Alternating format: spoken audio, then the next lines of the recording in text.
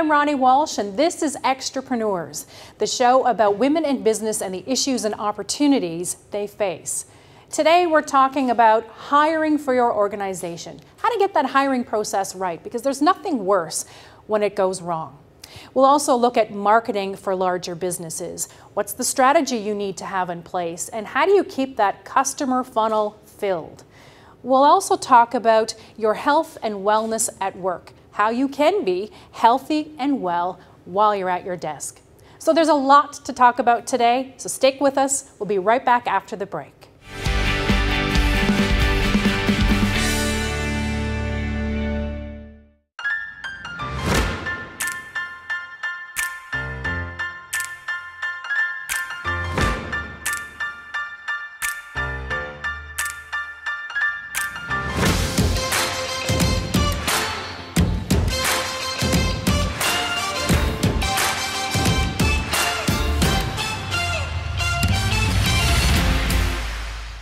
Rogers TV produces 100% local community programming. It's an exciting volunteer experience. We train hundreds of volunteers to work side by side with professional television producers. No experience required.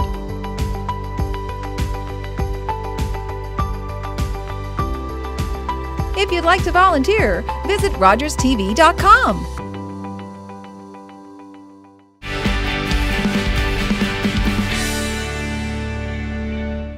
The people in your business are your business. Hiring the right people can deliver for your customer and help build your brand. But for entrepreneurs and organizations, large, medium, or small, it's often a struggle hiring the right person. Jess Chapman is the owner of E3 Consulting and helps people find the right fit for their organization. Jess, thanks for being here. Thank you. What are the types of things that business leaders should be looking for when they're hiring? So there's two things you want to pay attention to. The first is job fit. So can the person do the job you want them to do proficiently? And the second, which is a bit more challenging, is organizational fit. Is that person going to be the right fit for your organization, your culture, your values? And so you need both of those if you want someone to be successful in your organization long term. So how do you determine if they're the right fit for either one of those buckets, I guess? So job fit is about, can the person do the job? So you're looking at experience, skills, proficiency. So screening the resume, questions you might ask in the interview around past things that they've done, what accomplishments they have, and the reference checks you do will help you know if the person can do the job effectively. You can also do assessments and things in an interview if you want to. Organisational fit is a little harder, but you're assessing against your own culture and values, so you need to know what they are, firstly. And then you can also ask questions in an interview about the environment in which somebody thrives in and how that fits with your organisation. And you can do more activities like meets and greets and have more people involved in the interview process to get a better sense of how that person works with the type of people you already have. Where should people be looking to find their talent, and where shouldn't they be looking to find their talent? So the traditional places still apply, newspaper ads, career sites, etc. But today, if you're not on social media, you're missing out on a large portion of your audience. So we know about 40% of Canadians go online onto social media to look for jobs. So you need to be posting your positions there and be looking for talent there. The other thing about social media is you've got a better chance of catching what we call the passive candidate. So there are people out there who aren't actively looking for a job, but would be potentially interested in your position. So they're not going to necessarily go on a career site to look at jobs, but if it's on social media where they already are, they may be interested in click through to your advertisement. So that's definitely something to do. The other thing not to miss, particularly as a small business, is referral. So somebody referring a talented person to a job likely already knows your business. They likely already know the position you're recruited for. So they're not going to recommend somebody who's not a fit, right? They're going to recommend someone they think might be a fit for your organisation. And for a small business who might not have the same brand reach, getting referrals can be a good source of talent for the organisation. And save some money on recruitment. Yes. Speaking of social media and posting the jobs, though, how much do social media profiles and comments influence that hiring process? So we know from research that somewhere between 50 and 70% of organisations use social media to check on candidates. That's a lot. But it's more tangly than you might think. So as an employer, employer, you might be thinking, okay, I have someone who's applied to work with us. I'm going to go and have a look at who they are in real life. I'm going to look at their profile. And that would seem sensible. So you might see their qualifications or something about their background and their schooling. The problem is that you're also likely to become privy to information that's not pertinent to the recruitment process, and that's a challenge. So you might even find out information that's within what we call the protected grounds. So you could find out someone's trying for a baby, or you could find out they have a disability, and those things are not pertinent to hiring and can bias the interview process. So it's not as simple as saying I'm going to nip onto Facebook and have a look at someone's profile. You have to have a real clear plan about what you're doing. You should absolutely check the legislation in your province, because there are privacy legislation rules around this. And if you are thinking about using social media to do that type of check, the Office of the Privacy Commissioner has some guidelines that you should look at before you do that. Right? Now, on the other side, you're the candidate applying. Whether you agree with it or don't agree with it, it's clearly happening. So check your profile, look at your privacy settings, and don't post anything on your profile that you wouldn't want the general public to be able to consume. Yes, you still often see that people say the comments are my own, but you know, that's depending on who you talk to and which court case you're reviewing. Yes. But coming back to investment, and entrepreneurs often have a limited budget when it comes to these types of things. What should they be investing in to find that right org fit and role fit? Yeah. So, you know, the cost of getting recruitment wrong often far outweighs the cost of doing it right. But we often don't think about all the extra pieces of cost that happen when we get it wrong, because we think about the cost of posting a job and the cost of doing the interview. But there's also training, the time spent with the team, the impact on customers, the impact on your reputation. So it's really worth investing in getting recruitment right up front. The biggest thing that causes people to actually hire the wrong fit is less to do with the process and more to do with speed. So when you need somebody quickly, you're more willing to overlook flaws in their application and gaps in their proficiency because you need somebody now. So the better thing to think about is, how do I plan out for the people I need? How far in advance can I start thinking about recruitment so that I'm not rushed in that process and I can hire the person who's the right fit for me? So do it right the first time or upfront, otherwise it's going to cost you more later. Yes. So you found the perfect candidate. They fit the org and they fit the role. Now what? How do you make sure you keep them? Well, recruitment is absolutely only the first step. So once you've found a great person, like you said, you've got to keep them. And that means the onboarding process. So a period of time, probably 6 months, sometimes a year, following hiring, you are still ensuring that that person is going to be successful in your organisation. So you want to be doing two things. You want to be reinforcing that you both made the right decision, and you want to be setting them up to be as successful as quickly as possible. So thinking about things like, do they have all the right tools and equipment? Do they know who's who in your organisation? Have you set some deliverables so you can measure whether they can deliver as fast as you were expecting? All of those things are an important part of the process. But if you just bring the person in and go, okay, there we go, you're awesome, you'll be fine, the chances are you're missing something to get them up to speed and have them delivering the way they could. All totally very helpful and useful information, Jess. Really appreciate you coming in and sharing that and providing some insight about social media and the benefits of that for entrepreneurs. Thank you. You're welcome.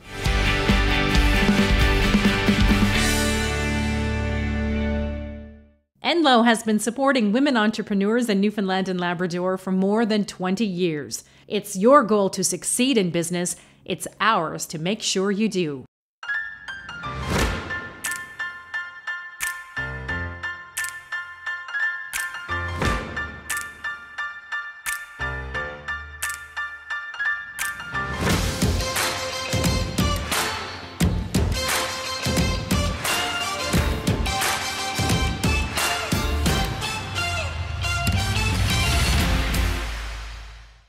Extrapreneurs is proudly supported by Invested Mama, moving you and your money forward.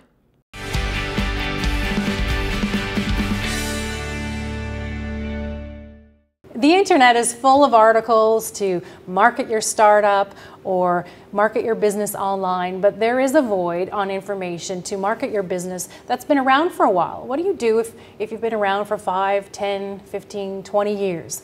Well, there is an information gap, but we're here to fill that today. Sheldon Payne of Newfound Marketing is with me, and we're going to talk about how to market established businesses. What should businesses who've been around for a while be thinking about with their marketing strategies? I think one of the most important things for today's business is to, if you don't have a measurement plan, it's very important to have one, right? Most established businesses should have one. However, if you do have one in place, I think it's very important as well to maybe revisit what it is that you're measuring. Over the last 5 or 6 years since social media has been in place, we've been measuring metrics like likes and shares, but we need to be measuring more about the real results and what's actually driving our business forward. And that informs what tactics you use, I guess. So where should businesses be? What kind of platforms and content should businesses be creating? The very first platform that any business should be focusing on is their own website. I think what happens today is that a lot of us focus on social media because that's where we're directed to focus our attention, and that's where we spend a lot of our time. However, what we want to be able to do is that when we're sending people to our website, we need to make sure that people can easily do business with us as business owners. So that makes sure that we can, people can contact us very easily. The information that we provide on our website is first viewable by a mobile device, and also very easy to read, and more video in today's space. So even businesses that have been around a long time still aren't getting that right? No, I think in most cases everyone tries to chase where everything is going, and they're not looking at what's happening in their own backyard to kind of fix that. And having a good email program and making sure that you're focused on your website first can really help you get those foundations down before you begin to go and adjust your strategy to focus on social media and paid media. So unless you get the fundamentals right, you're not going to do anything successfully. No. So budgets. Should you have a specific budget every year that's fixed, or how do you determine what you're investing? It certainly depends on the business. I think the more established businesses will have a fixed budget that they spend. We work with several clients who do that. But it's also important for businesses who maybe don't have that budget allocated to begin to allocate a budget for marketing, so you can really begin to understand how much you're spending and then how much your business is continuing to grow. And depending on the nature of your business, there might be an opportunity there to, as revenue grows, you begin to add in more budget for your business. Let's also remember that things are costing more money today than they have in the past. There's a lot of focus on creating content, and creating content usually involves getting people to film video. And filming video is not a cheap endeavor, so that can increase the budget that you have as well. But making sure that you just allocate a budget that you're going to spend to each and every year. You talked about free or more affordable social media. How should businesses be thinking about social media? I think one of the things that happens with social today is a lot of people think of social as a marketing first platform for a business, when in reality the people that follow your business on social, they know you, they like you, and they trust you. So it's very important that you cater to them. So if they're sending you messages through Facebook, they're sending you messages through Instagram, make sure that you take the time to respond to them, and then they will actually become part of your marketing team because they will go and they will talk about you. So I think you get that foundation down first, and then from there you begin to move into each of the platforms. If you're a small business, you would focus on one platform but have a presence everywhere, and as your business grows, then maybe you want to expand and move attention from one platform to the next. And it's a tactic as part of the strategy, not the strategy itself. I think people, like you said, they confuse that and think that that's the be-all and end-all. It's a great tool to have in your toolkit. You talked about data and affordability and the budgets.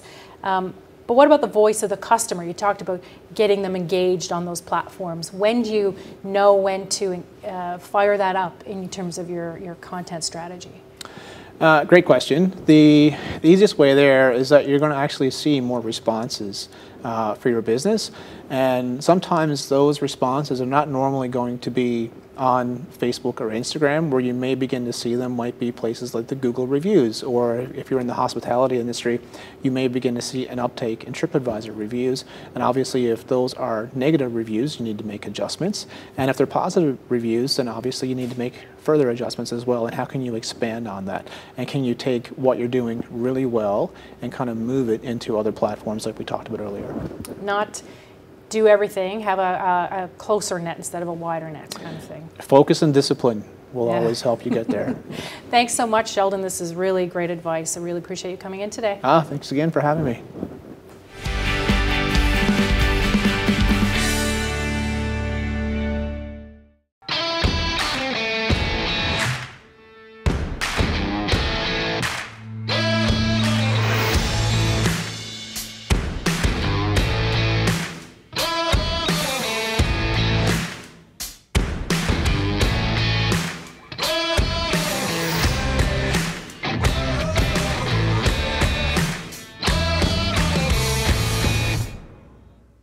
Rogers TV produces 100% local community programming.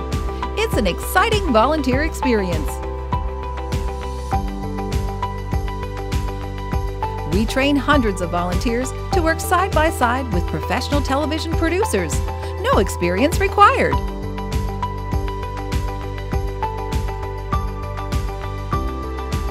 If you'd like to volunteer, visit rogerstv.com. Extrapreneurs Health and Wellness segment is brought to you by A Holding Place, providing individual, couples, and family counseling.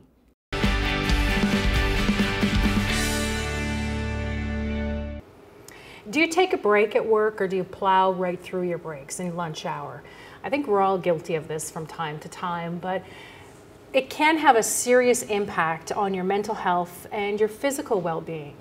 The importance of workplace wellness breaks is more topical than ever. And here to talk about how we can maybe work those more consciously into our day is Tara Anto. She's the owner of the Healthy Balance Holistic Health Group. Tara, why should we be more focused on taking these workplace wellness breaks? It can actually help in the work world, but it can also help in our home life as well. If we barrel on through, at the end of the day, we're tired, lethargic, it can affect our productivity, and we go home, we're hungry, and think how we feel when we're at that point. We're not necessarily the happiest camper at the end of the day either. So when you're sat at your desk and you have, maybe you have a scheduled work break, a morning or afternoon and lunch break, what should people be doing? It's easy to be tempted to plow right through. Absolutely. And, a lot of times it's having our healthy snacks with us, ready to go. So if it's an orange, have it peeled the night before and in a container. So all we have to do is take the top off and make our healthy food convenient. Work world is really, really busy, so sometimes it could be looking at our schedule and planning where we're going to eat in between. So sometimes in between meetings or in between activities, in between clients, we can actually have that healthy snack in between there as well. A lot of people talk about downloading a specific app or setting calendar reminders to get up and walk or maybe take that healthy snack. How effective have you found that with your clients? Do those reminders work? Absolutely, because in the work world, every day is different, and every time there's a change in routine, it changes how we eat. So they are really good to have a reminder, because we get caught up in the tasks and things that we have to do, the assignments that we're working on. So sometimes we don't really realize that we're hungry until we're starving, and that's kind of when we're beyond any point of control. We're super grumpy at that Absolutely. point. Maybe not the best time to go ask for that raise. Probably wouldn't go too well. So what types of workplace wellness initiatives can be found in businesses? And what should entrepreneurs and people running their own business be thinking about? There's all kinds of different ones. I find with a lot of the business I've worked with, it depends on the business for uniqueness. Sometimes with wellness programs, there's a monetary reimbursement for programming and fitness equipment, things like that, that companies will pay back. Sometimes I've gone into companies where they'll actually pay me to come in and actually go in and give a workplace wellness seminar. We've done team building exercises where we actually prepare snacks and do teamwork as well while we're doing it, and then have an educational session on it. I think it's a huge investment for companies to factor workplace wellness in. It really helps to increase productivity in the work world, reduce sick days, increase staff morale, even goes a long way. So it's really important that we have that give back, and if anything, it's kind of like paying it forward, that there is a return on investment, and it's in the health of your employees, which there's nothing replaceable for that. Work can bring a lot of stress, and when you're running Absolutely. your own business, like entrepreneurs do, what kind of techniques can you incorporate to find the calm and the mindfulness. Absolutely. It is really important to factor mindfulness component in. Deep breathing is one of the simplest things. We can be in a meeting and be deep breathing. When we deep breathe, we cannot be in fight or flight mode at the same time, so it can actually help change hormonal response in the body and actually get the body out of fight and flight mode. It's a learned skill set. I think taking the breaks and taking time for ourselves make a big difference, and nourishing ourselves throughout the daytime. I think with stress, we have external stress and internal stress, and a lot of times if we don't manage the internal stress, it's like adding fuel to the fire for the external stress for coping mechanisms. So it's kind of like when it comes to fuel and energy in the body, it's like a three-tiered system. If we fueled properly from the foods that we're eating, like nature intended us to do, from our food, it's almost like we have full power, full energy. If, however, we have not fueled properly from the foods that we're eating, it's kind of like the power cuts out and we start running off generator. So yeah, we have some energy, but we're not quite where we should be. At that point in time, our body will start taking our own stores to burn for fuel and break it back down to glucose. And our body only likes to do that for a certain period of time, keeping in mind that glucose is the main source of fuel and energy for our mind. So if our powerhouse is not fueled, that's not going to, help with productivity and clearness in the work world. Likewise, after a little bit of burning our own stores, our body says, hang on, enough of that. And at that point in time, it's like we start running off of, depleting our generator and running off a battery supply. And at that point in time, our body needs something to stimulate itself, and that's where we start running off adrenaline and cortisol. And then you can have physical symptoms and things like that. Absolutely. So energy, we often think about, getting up from your desk, touching your toes, stretching your arms, things like that. But what real kind of burst of energy can you create for yourself in your office without running around the block 50 times? I know. Which you can't do in some Newfoundland weather. How do you bring up that energy level aside from making sure that your food tank is fueled properly? It's fueled. So part of it is obviously nourishment. Sleep hygiene is really, really important to make sure that we are getting restful sleep. Reducing back on caffeine 8 hours before bedtime. A lot of people will say that caffeine doesn't impact their sleep patterns because they're not waking up, but a lot of times it actually just keeps us out of a REM sleep so we don't end up with quality sleep. So sleep hygiene is really, really important as well. I think sometimes too, even laughter and music can be a good way to get our energy up and our spirits. So finding things that give us that warm, fuzzy feeling. So it could be things on the internet that have children and kittens. Might do Which it. is popular. But music therapy as well, we're seeing that the health benefits of that goes a long way. Right. Lots of apps, lots of music, a Absolutely. lot of options. But essentially, if I'm hearing you correctly, it does come down to boundaries and being true to those boundaries. Absolutely. And it's establishing those boundaries that we don't overdo it or push our limits too far. And I think that's why, health boundaries, it's okay to say no, or okay, give me 5 minutes and I'll be right with you. Sometimes, I could be in between clients, say, okay, you know what, I'll be with you in 2 minutes, and I could just go in and have a little snack. I brought a magic bullet to work so that if I'm going into a meeting, I can drink back my snack as opposed to eating my snack. And that's another way to do it as well, to make sure we're your fueled. salary and interrupting the meeting. Yeah, it doesn't go over too well. So it's being practical. Being practical Absolutely. and efficient. Absolutely. Thanks so much, Tara. Really appreciate the discussion. You're kindly welcome. Thanks so much for the invite.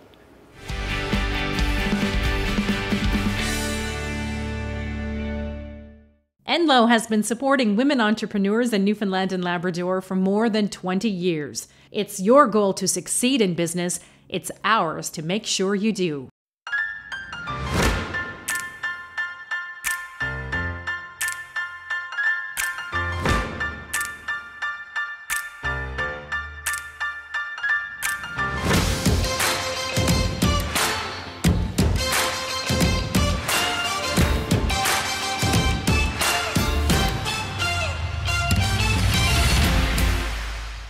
Rogers TV produces 100% local community programming.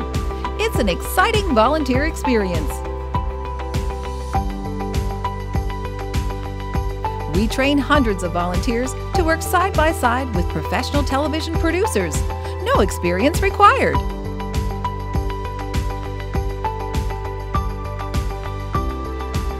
If you'd like to volunteer, visit rogerstv.com.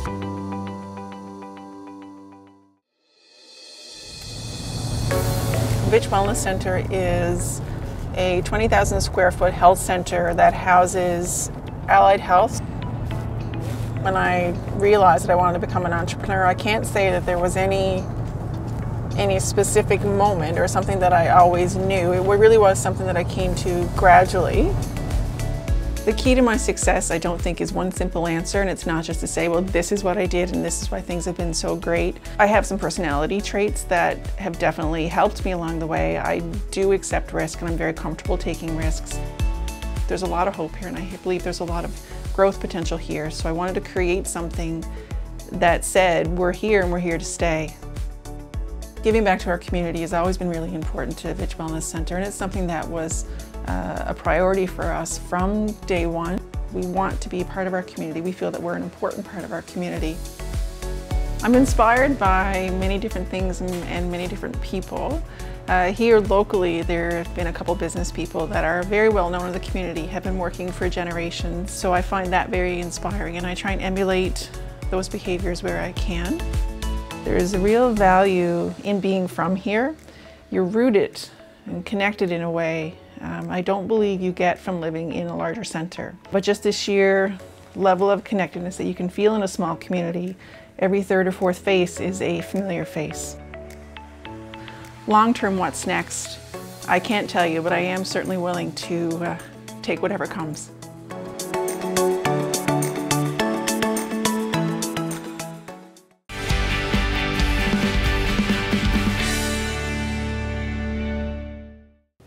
Well, that was a jam-packed show full of great information on how to hire the right person for your organization, create a strong marketing strategy for your already established business to make sure that those customers keep coming.